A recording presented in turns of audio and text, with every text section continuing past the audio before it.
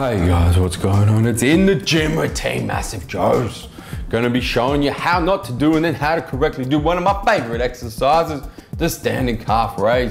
First way to stuff this up, man, to do them partial reps, those IFBB Pro reps, those ego reps. When people, you see this all the time in the gym, people load up the calf raise with stupid amounts of weight and then go and do these partial reps like this. I am hereby granting you a license. When you see people in the gym doing this, go up to them, pimp slap them across the face with the back of your left hand, say leave your ego at the door, courtesy of Team MassiveJoes. Second way to stuff it up is what we're gonna call, these? I think we're gonna call these partial, no, we're gonna call them two-part calf, no, we're gonna call them, let's go with calf squats. Once again, too much weight on there and just doing just weird looking movements in two parts, using quads, using hips, using glutes, just trying to lift too much weight. It's lifting too much weight. That is what's gonna stuff up your calf development, right? That's the second way to stuff it up. Guys, when you're training calves,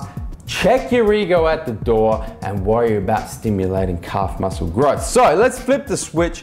The first thing that you want to focus on when you're trying to build some calves with the standing calf raise is to set your feet correctly. Real easy way to set your feet about shoulder width apart, right in the middle of that platform right there. Do not take your feet out to the outside of the platform. I see people do this all the time, Jim. Don't know what it's going to do apart from put a lot of stress on your hips and knees.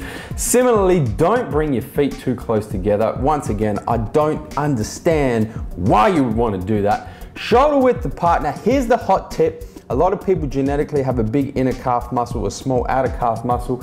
You want to hit that outer calf muscle, just twist your feet a little bit like this so that your toes point in just a little bit.